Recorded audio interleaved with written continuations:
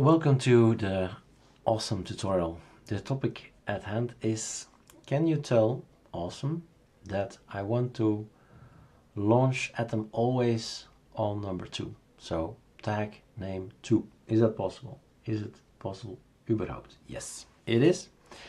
And we had it and we deleted it. I mean, deleting, it's still there, it's here. It's just, well, with these double lines, the rule is gone. So if we keep to the same question, where is my atom? Is atom still here? Sublime 3 I see, brackets I see, code I see, Inkscape I see. I think we'll have to make it ourselves again. So, no, I don't see it. So set applications to always map on tag 1 on screen 1. Find class or rule via xprop, and command is actually xprop without an R, Erik. And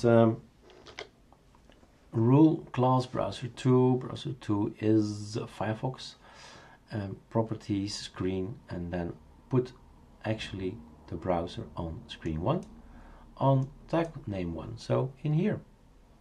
That's what's set here, but let's stick to our atom. So class is atom, and then we go to screen 1 and then tag 2 is great. The only thing we need to do is tell, hey, apply this thing, so get rid of these dashes in front of it. That was not smart, not nice. Like so is better. And then we have this 2 lines that apply. If you find a application that's called Atom, then you apply it to screen 1. So yes, we can have dual screens, 3 screens, 4 screens, 5 screens, 6 screens. It's a variable. Go to screen 1, put it on tag 2. Boom, that's what it says here. And it's a rule now. If we Control save it, Super Shift R it, and it's going to be like so.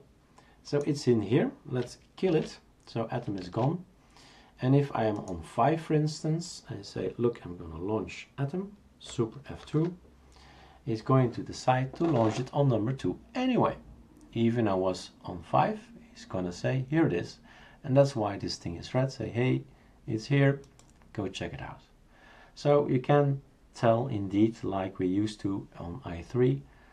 Remember, on workspace 1 were all the browsers, 2 were all the editors, 3 was Inkscape, 4 was GIMP, 5 was Melt, and so on. I've left everything free. I've worked on it for weeks on Awesome, and I feel it's a better workflow if you just don't do that and say, okay, whatever, with a dual screen, I'll put it wherever I want. And just click on the space here and say, look, run this program on that workspace. In my mind, of course, I still have the division being this, the browsers, editors, and 5 being Melt, etc. But that's in my mind. It's not defined in the rules here. So if you want the rules to actually tell them that application to that workspace, then, or tag name, then here's a way. All right, cheers.